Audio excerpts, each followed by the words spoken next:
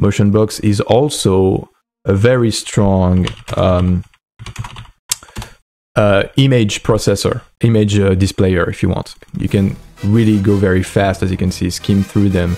And that took a long time to code, because believe it or not, you know, dealing with that big of an amount of images and loading them very fast, so you can, you know, just browse through them extremely fast, and some of them are really big files, are really big picture files actually.